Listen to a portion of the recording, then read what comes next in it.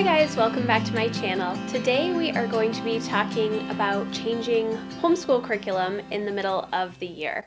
Now, I know that changing curriculum can be difficult. It can also be really easy, and that's why we are going to focus mainly on math curriculum.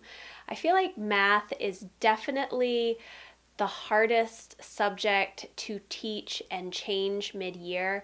And I think it's because we start in a program and we want to make sure that the kids are doing well with that program, but we've also invested money into the program. So if they're not doing well, we still kind of want to push through just to get to the end of the year.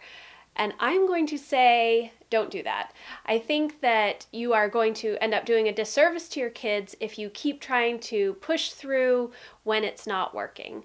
Your kids are not going to be able to keep all of that information in their brains, and what's going to end up happening is next year you're going to end up having to review a lot anyways because the kids were not understanding the concepts, or they were understanding the concepts at the time, but they just wanted to get through the math for the day, and so they weren't really learning it. It is the middle of February, and so we are getting close to the end of the school year. I know my family, we actually tend to finish up towards the end of April because we do school year round, so we start in the summer. And so you can be looking at the rest of your year and think, well, is it really worth it for me to take a step back and reevaluate at this point? And the answer really is yes. You want to be able to give your child the best education. That's why we're homeschooling to begin with. And so when you are able to sort of step back and reevaluate what is working and what's not working, that gives you the best option to move forward. Now, I am going to be talking about teaching textbooks today.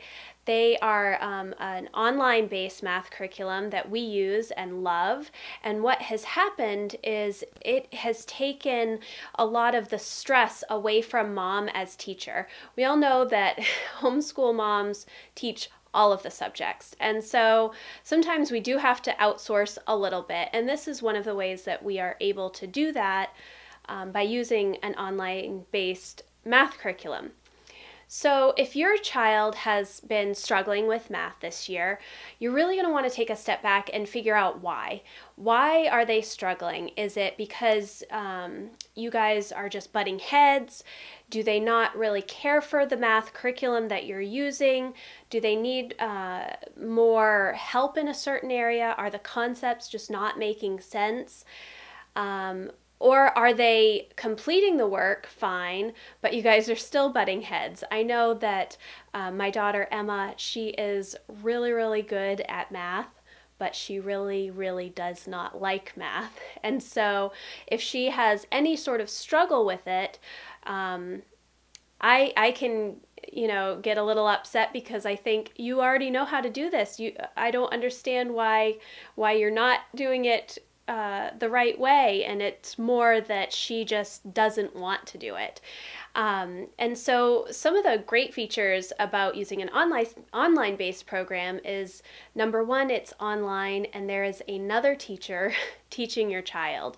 So they get to listen to that lecture and know that, yes, that is the teacher talking and teaching you the concepts. They can rewind and pause and go back if they need a refresher as they're going through the rest of the lesson.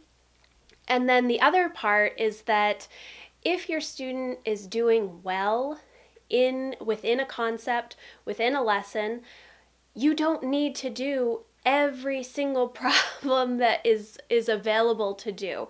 You only need to do a small amount. I don't know if you remember being in school and taking math classes. I certainly remember my teachers often giving us homework and saying, please do all the even, or please do all the odd problems, or do 1 through 10. It wasn't like, here are 45 problems, do them all please.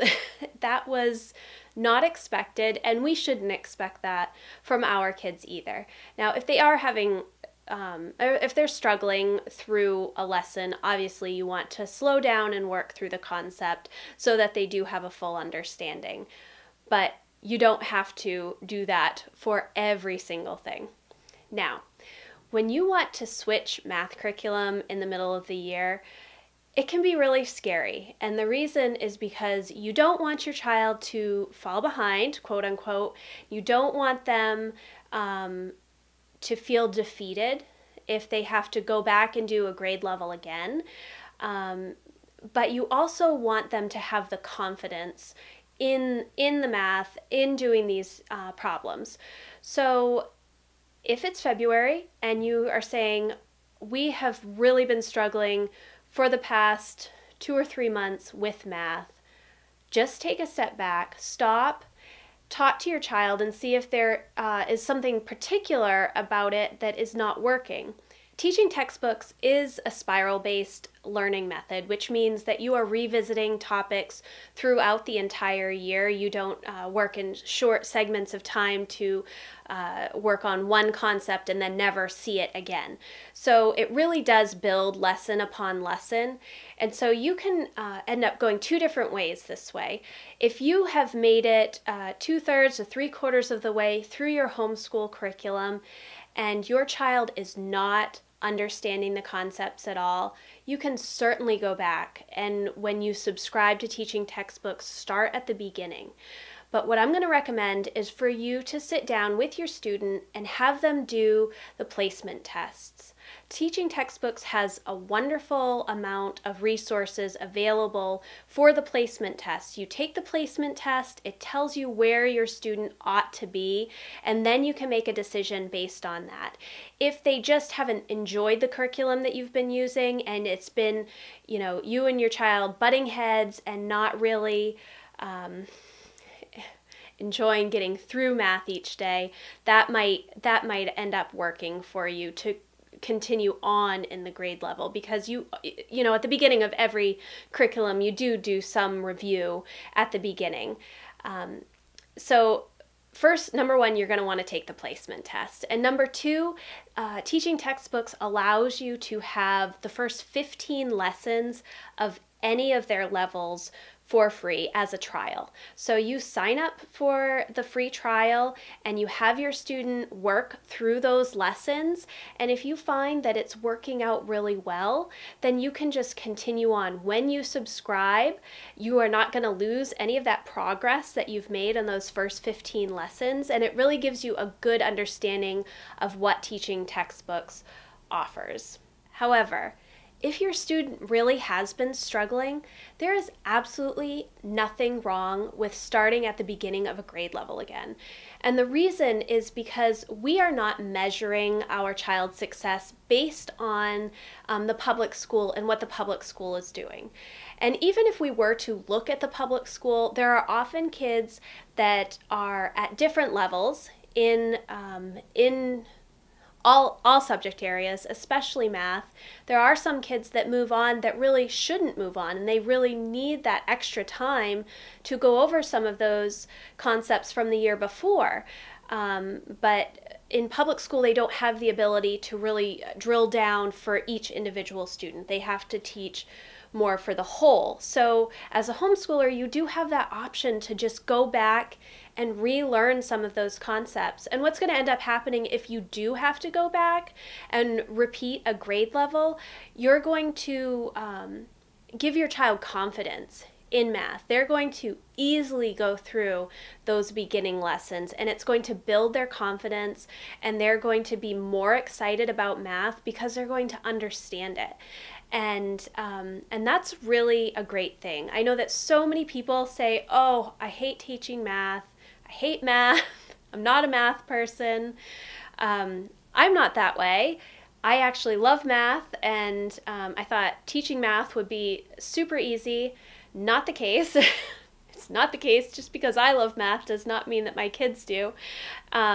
So, you really just want to go through that placement test and see where your child is struggling, and then start. And if you find that the concepts that you're going over in the first 15 lessons is way, way too easy, have them do the placement test for the next level and see if perhaps they will be able to move on to the next level, but you're just going to have to slow them down.